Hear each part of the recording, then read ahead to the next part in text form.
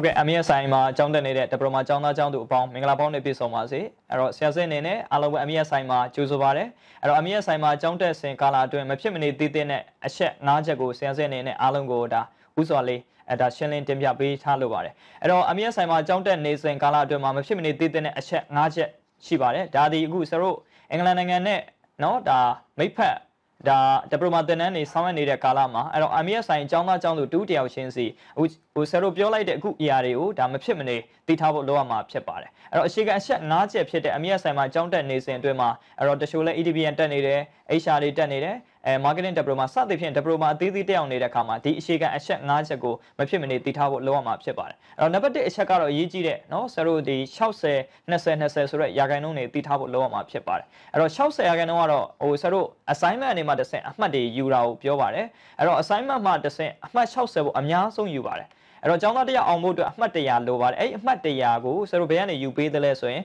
assignment မှာအမှတ်60ကိုဆရာတို့ယူပါတယ်နောက်20% ကတော့ဆရာတို့ presentation တွေကနေယူပါတယ်အဲ့တော့ presentation တွေကလည်းကိုတယောက်ထက်တော်လို့မရဘူးအများနဲ့အုပ်စုဖွဲ့သွားတဲ့အခါမှာအဲ့တော့ presentation တွေကိုလည်းမဖြစ်မနေ participate လုပ်မှ20%အမှတ်ရပါတယ်နောက်ဆုံးကတော့အရေးကြီးတဲ့ဆရာတို့နော်20%ဖြစ်တဲ့ exam အနေမှာတစ်ဆင့် 20% အမှတ်စုစုပေါင်းယူပါတယ်အဲ့တော့ဆိုတဲ့သဘောမှာအဲ့တော့ကျောင်းသားကျောင်းသူအားလုံးအနေနဲ့အဲ့တော့အမှတ်မိမိမှာ100ရပိုင်ခွင့်ရှိပါတယ်20% ဒီ exam 20% ဒီ presentation 60% ဒီအဲ့တော့ assignment တွေရဖြစ်ပါတယ်ဆိုတော့အဲ့တော့ဒီရာခိုင်နှုန်း100ကိုဒါလူတိုင်းဒါမဖြစ်မနေဒါသိထားရမှာဖြစ်ပါတယ် okay အဲ့တော့ဒီရာခိုင်နှုန်း100ရရှိဖို့နဲ့ပတ်သက်ပြီးတော့မဖြစ်မနေဆိုတော့အားလုံးရှိရမှာတော့เนาะအဲ့တော့ 75% နဲ့အတက်နဲ့ရာခိုင်နှုန်းပဲဖြစ်ပါတယ်အဲ့တော့85ရာခိုင်နှုန်းအတန်းတဲ့ percent နဲ့ပြည့်မှာလဲဒီရာခိုင်နှုန်း100ဒီအကျုံးဝင်မှာဖြစ်ပါတယ်ဒါကြောင့်နံပါတ်1မဖြစ်မနေသိရမှာဒီ60 20ဒီရာခိုင်နှုန်းသိရမှာဖြစ်ပါတယ်နောက်တစ်ခုကတော့ရေးကြည့်တဲ့အမေဆိုင် Diploma ကျောင်းသားကျောင်းသူအားလုံးနံပါတ်2အနေနဲ့မဖြစ်မနေသိရမှာတော့အမေဆိုင်မှာသင်ကြားရေး system 5ချက်ရှိပါတယ်သင်ကြားရေး system အဲ့တော့ဒုတိယအချက်အနေနဲ့မဖြစ်မနေသိရမှာသင်ကြားရေး system 5ချက်ကတော့နံပါတ်1ဆိုတော့ lectureနော်ဆရာဆရာမတွေကနေမှတစ်ဆင့်လက်ရှာပုံစံနဲ့ဒါသင်တန်းတွေပို့ချပေးမှာဖြစ်ပါတယ်။ဘာသာရပ်လိုက်ဆရာဆရာမတူတယောက်ချင်းစီကနေလက်ရှာတွေပို့ချပေးဖို့နော်ဆရာတို့ရှိပါလိမ့်မယ်။ပြီးနံပါတ်2ကတော့ရေးကြည့်တယ်ခုနကဆရာပြောသွားတဲ့ assignment တွေကိုယ်တိုင်ရေးရမှာဖြစ်ပါတယ်။ဒါကြောင့်နံပါတ်2ဒီ assignment ဒီကိုယ်တိုင်ရေးရမယ်။နံပါတ်3ဒီ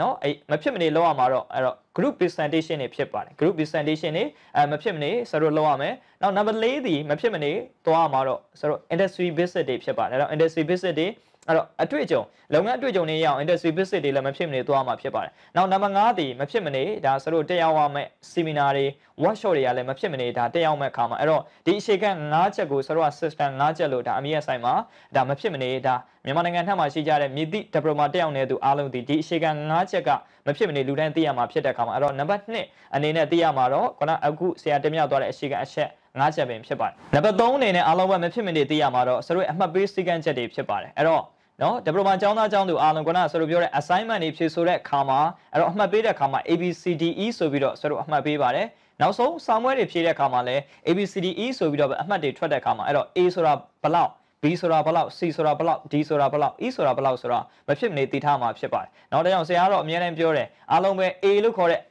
မှတ်များဆုံးတော့လူတိုင်းမရမဲ့အခါမှာအဲ့တော့အောက်ကနေအရင်ဆုံးစကြည့်တာပိုကောင်းမယ်ထင်တယ်လို့အများတိုင်းစလေးစတာရှိပါတယ်ဒါကြောင့်ကြည့်တာအောက်ဆုံးနည်းနည်းလေးကြည့်ကြည့်အောင်အဲ့တော့အမှတ် E မရအောင်ကြိုးစားပါအမှတ် E ကတော့46ထက်အောက်ရရင်တော့ဆရာတို့ကကြားတယ်လို့ဆိုပါတယ်နော်ပြန်ပြီးတော့ဒါ resubmit ပြန်လုပ်ရမယ့်ခါမှာအဲ့တော့46မရအောင်တော့ဆရာတို့ကြိုးစားပါအဲ့တော့ E မရအောင်ကြိုးစားတဲ့ခါမှာနော်ဒုတိယအဆင့်အရေးကြီးတာတော့ဟိုဆရာတို့ကနေမှတစ်ဆင့် D ရအောင်အဲ့တော့ D ကတော့ဘာလဲဆိုရင်50 59ဖြစ်ပါတယ်အဲ့တော့ D ကတော့50 59ဖြစ်ပါတယ်အဲ့တော့ C နောက်တစ်ခုကတော့ C ကတော့เนาะ60 69ဖြစ်ပါတယ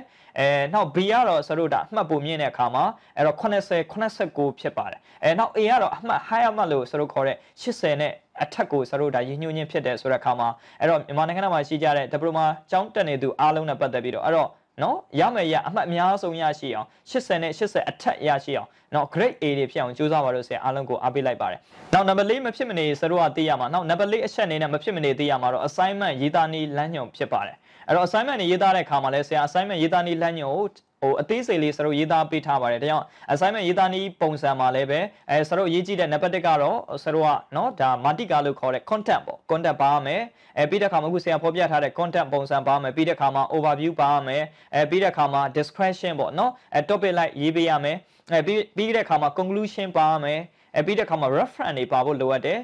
ပြီးတဲ့အခါမှာတော့ဒီဟာနဲ့ပတ်သက်ပြီးပူးတွဲတင်ပြချက်ပေါ့စသဖြင့်ပါမယ်အခါမှာအဲ့တော့ Okay, Matika pare, no, upon a content pare, so Ahmad Apshe, Ahmad Sarupede, a Peter come overview pare, so Ahmad Nama Pede, topic discretionable. I don't like go in a sell out Sarupede, a Peter Ma. So, Ahmad Nama Sarua Pivare, and Eddie Ma sort of conclusion pare, Ahmad Nava Sadi Pin, Ahmadia Sarua Penny, the Kamaro Yijida, Petado, Kailan, Saruyashi on, Daludan. စူးစမ်းတဲ့ခါမှာလည်းဆရာအမြဲတမ်းအားလုံးကိုလမ်းညွှန်လေးရှိပါတယ်အဲ့တော့ assignment တွေရေးသားတဲ့ခါမှာအဲ့တော့ရေးကြည့်တာမြန်မာနိုင်ငံနှံ့မှာကျောင်းသားကျောင်းသူပေါင်းဒီအဲ့တော့3000ကျော်လောက်တက်ရောက်ပြီးတဲ့ခါမှာအဲ့တော့ assignment ပုံစံတွေများစွာရှိပါတယ်ဒါတွေကို reference ယူပြီးတော့ရေးသားခွင့်ရှိပါတယ်ပြီးတဲ့ခါမှာဆိုတော့ online ကနေအနေငယ်ကိုယ်ကခွင့်ပေးထားပါတယ်အဲ့တော့ပြီးတဲ့ခါမှာမိမိကိုယ်ပိုင် idea နဲ့နော်ရေးသောအမှတ်တွေကို assignment တွေကိုဆိုတော့ပို့ပြီးတော့အမှတ်များများပေးတဲ့ခါမှာအဲ့တော့ကိုယ်တိုင် assignment တွေကိုလည်းရေးသားနိုင်ဖို့ဆရာအားလုံးကိုအားပေးလိုက်ပါတယ်နော်ဒါတော့ number 4အချက်ဖြစ်တဲ့ assignment ရေးသားနည်းမှာအမှတ်ပေးစည်းကမ်းချက်တွေကိုလူတိုင်းသိရှိဖို့လိုမှာဖြစ်ပါတယ်။နောက်ဆုံး number 5အချက်ကတော့ရေးကြည့်တဲ့ MES ဆိုင်ကျောင်းသားကျောင်းသူတူဦးတယောက်ချင်းစီရတဲ့ရထိုက်တဲ့เนาะဆိုတော့ဘွယ်နှင်းသပင်မှာအဲ့တော့စု3မျိုးဖြစ်ပါတယ်။အဲ့တော့ဘွယ်နှင်းသပင်တက်ရောက်ဖို့ဆိုတဲ့အခါမှာလဲဘွယ်နှင်းသပင်ကိုဆိုတော့ exam အောင်မှတက်ရောက်ခွင့်ပေးပါတယ်။အဲ့တော့ခုန85ရာခိုင်နှုန်းအတန်းတက်ပြည့်မှတက်ရောက်ခွင့်ပေးပါတယ်။ပြီးတဲ့အခါမှာလဲเนาะတကယ်ဘာသာရဲ့အကုန်လုံးမှာအဲ့တော့ assignment တွေတင်ပြီးမှလဲဆိုတော့ဒါနော်ဟိုဘွယ်နှင်းသပင်ကိုတက်ရောက်ခွင့်ပေးတဲ့အခါမှာအဲ့တော့ဘွယ်နှင်းသပင်တက်ရောက်ပြီးတော့မိမိအနေနဲ့ရတဲ့ရထိုက်တဲ့အဲ့တော့စရုပ်စု3မျိုးရှိပါတယ်နံပါတ်1ကတော့ higher mark လို့ခေါ်တဲ့အမှတ်များဆုံးစုဆိုတာစရုပ်ပေးပါတယ်နောက်နံပါတ်2ကတော့ scholarship award လို့ခေါ်တဲ့အဲ့တော့ scholarship ပြန်လည်ပြီးတော့နော်ဒါ scholarship အခမဲ့သင်တန်းတက်ရောက်ခွင့်ဆိုပြီးတော့ဒါထပ်ပြီးတော့ပေးပါတယ်နောက်နော်နံပါတ်3စုကတော့ရေးကြည့်တဲ့ EC award လို့ခေါ်တဲ့နော်ဒါအတန်းကောင်းဆောင်စုဆိုပြီးတော့စရုပ်ဒါပေးတဲ့အခါမှာလူတိုင်းဒီ MES ဆိုင်မှာတက်ရောက်သူအားလုံးအဲ့တော့Diploma သင်တန်းတစ်ခုတက်ရောက်ပြီဆိုတော့မိမိမှာစု3မျိုးရပိုင်ခွင့်ရှိတဲ့အခါမှာအဲ့တော့အကောင်းဆုံးစူးစမ်းဖို့ဆရာတော်အားလုံးကိုအားပေးချင်ပါတယ်အဲ့တော့ဒီနေ့အားလုံးပြန်ပြီးတော့အနှစ်လျှော့လိုက်မယ်ဆိုရင် MES ဆိုင်မှာတက်ရောက်နေသောကျောင်းသားကျောင်းသူတူတယောက်ချင်းစီမဖြစ်မနေသိရမယ့်အခြေခံအချက်5ချက်ရှိပါတယ်နံပါတ်1ကတော့ရေးကြည့်တဲ့ဆိုတော့နော်ဒါသင်တန်းတွေတက်တဲ့အခါမှာ60 20 စသည်ဖြင့်အဲ့တော့အခြေခံအချက်60ခန်းတော့ assignment ယူတယ်ပြီးတဲ့အခါမှာ20ခန်းတော့ presentation 20ခန်းတော့အဲ့တော့ exam နေယူတယ်အဲ့တော့ number 1ဒီပိုင်းကိုမဖြစ်မနေသိရမှာဖြစ်ပါတယ်နောက် number 2ကတော့ရေးကြည့်တယ်ဆရာတို့ရဲ့သင်ကြားရေး system 5ချက်ဖြစ်ပါတယ်အဲ့တော့ဆရာတို့စာသင်မယ်